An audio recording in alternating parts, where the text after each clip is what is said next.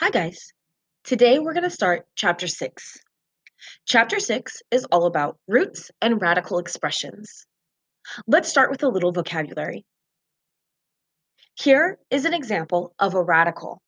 Now, in your life, you've probably only ever been exposed to square roots, but there are other types of roots. If I want to use a root that is not a square root, I need to put a number inside the little check marky part of the radical, and that'll indicate that it is not a square root, but in fact a different type of root. This symbol, since we're not always doing square roots anymore, we're going to call it the radical symbol. You can also shorten that to rad or just root.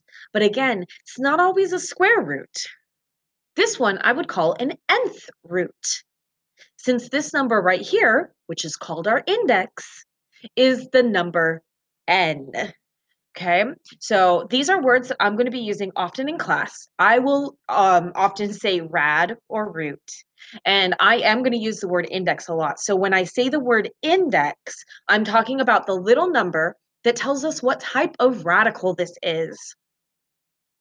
Now, the number inside the radical sign also has a special vocabulary word. It's called the radicand. I'm going to be honest, I don't say that word very often, but it does exist, so you should know that it exists.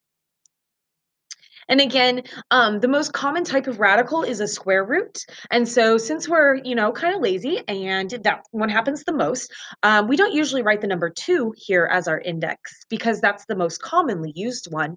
But for this chapter, if it helps, you can put a little 2 if there's no other number here. If we want you to do something other than a square root, like a cube root or a fourth root or a fifth root, we will put a number for the index. In this video, we're going to focus on just number radicals. And in our second video for today, we will introduce what to do if there's variables underneath the radical sign. For our first example, we're taking the cube root of 8.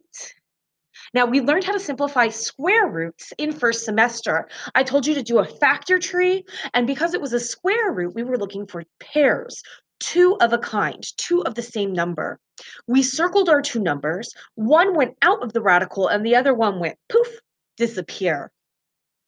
In this chapter, since we're doing something other than square roots, we need to look at our index to decide how many of a kind we need to find. In this problem, since it's a cube root, we need to find 3 of a kind to be able to simplify this radical. When I factor tree in 8, I get 2 times 2 times 2. Very convenient. I have my 3 of a kind. When you find 3 of the same number, you're going to circle them.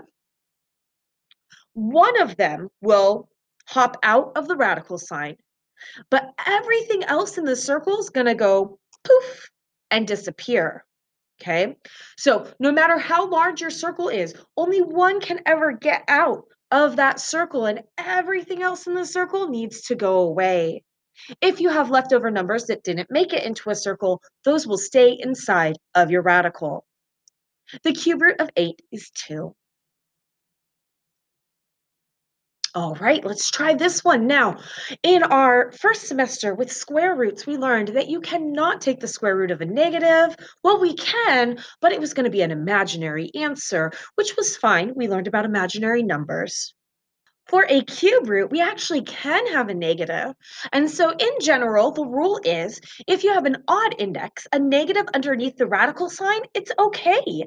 And if you have an even index, a negative underneath the radical sign is going to give you an imaginary answer, which is also okay. You just need to remember to put an I in your answer.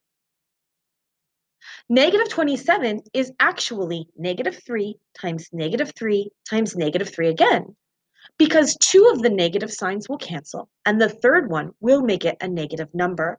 So again, it's okay to have a negative underneath an odd index. Here, again, I'm doing a cube root, so I need 3 of a kind. One gets out, the other 2 are poof, gone. And so the cube root of negative 27 is actually negative 3. Let's run through that one more time. Okay. So any positive number underneath a radical is just going to give you a positive answer. And it doesn't matter what your index is, right? Positives always stay positives. Those are the best numbers, right? So we don't have any special rules about positives. What we really need to do is we need to pay attention to negatives underneath the radical. If you have a negative outside of the radical, it's just going to stay where it is. So we're really focusing on those ones underneath the radical.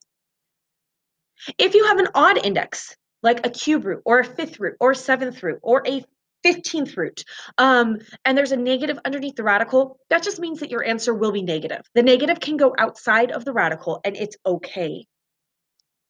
If you have an even index and a negative underneath the radical, so we're talking square roots, fourth roots, sixth roots, then your answer will be imaginary and you need to include an I in your answer. The I needs to be in front of the radical sign. It should not be underneath it anymore. This is our general rules for positives and negatives. Why don't you try these 4 problems on your own? And I want you to really, really focus on, should the answer be positive? Should it be negative? Should I have an I in my answer? So pause the video, try these 4, and then we'll reconvene when you're ready. All right, let's check your answers. So on the first one, I have an odd index with a negative sign. I'm going to expect my answer to be negative. My answer is -5. 125 is 5 times 5 times 5. Okay, the next one over is a little bit tricky. So -7 squared is actually +49. So this is actually taking the square root of +49, which means my answer is +7. So be careful with that. Moving down to my second row, I have an even index with a negative number underneath my radical sign. So I'm going to expect to have an I in this answer.